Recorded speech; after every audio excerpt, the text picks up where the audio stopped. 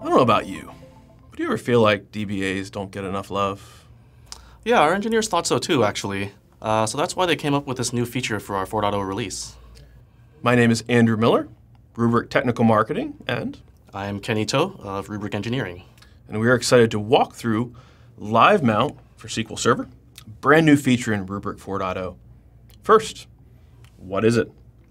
As you might have guessed, it is the ability to live mount a SQL database directly from Rubrik. This is, of course, if you are using Rubrik to back up your SQL databases.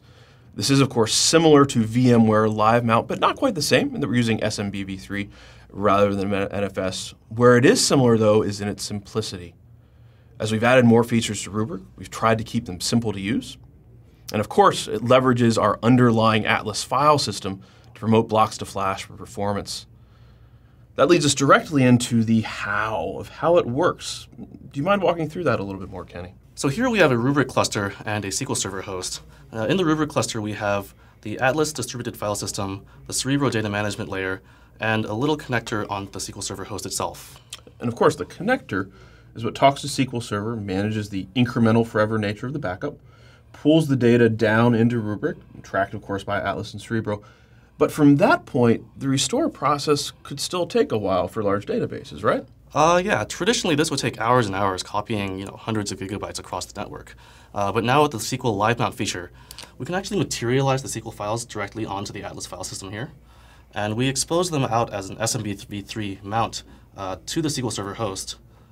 And then our connector is actually able to automatically bring the database online. And this is something that we're able to do because our connector is highly integrated with the SQL Server host. So let me make sure I understand. If you're backing up your SQL databases with Rubrik, what do you need to do in order to use this feature come upgrade to 4.0? You don't actually have to do anything. This is just a feature that's available if you're backing up your SQL database with Rubrik. And that is exactly the point. Now that leads us into the why. The why do you care? Because this is actually a really cool capability, but more importantly, what can it do for you? This could also be called use cases, of course, right? So first, there's capabilities around ad hoc queries. Kenny, do you mind walking through that? Sure. So one such ad hoc query would be a use case like selective restore. So suppose just a few rows of the database are corrupt. It doesn't really make sense to wait for a full restore in order to recover just those few rows. So with our Live Mount feature, you can instead run an ad hoc query just to get the few rows that need to be recovered and export those back into the production database. And likewise, there are use cases like digging through history. And so sometimes a CIO wants to know when a certain piece of data changed. This would take a really long time if you had to do full restores of multiple snapshots. But instead, with our Live Mount feature, you can actually just mount multiple snapshots at the same time and go through each of them to identify exactly what you're looking for.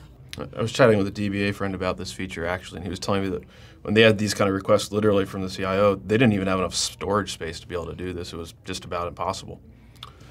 The next one is around health checks. So from a SQL perspective, there's the infamous dbcc-checkdb command, right? And you have to go in, often there's a requirement to validate your backups, that you can't go and just take a backup without validating it. So with Rubrik, you can have an external script, because everything in Rubrik can be called via an API.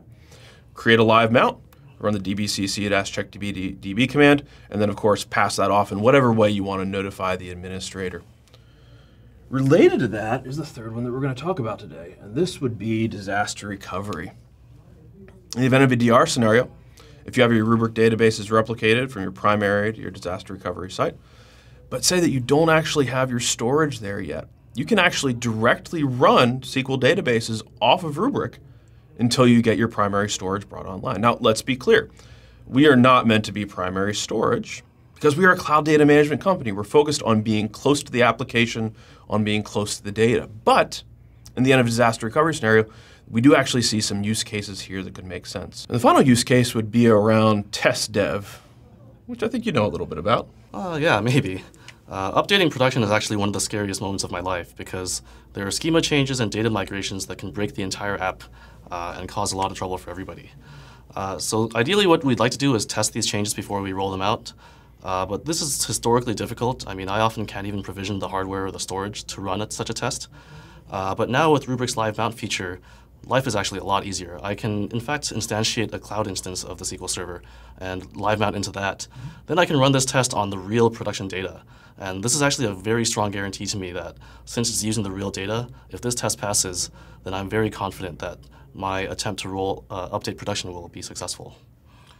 It feels like we are just scratching the surface here. This is a very unique capability to essentially get for free out of your backups.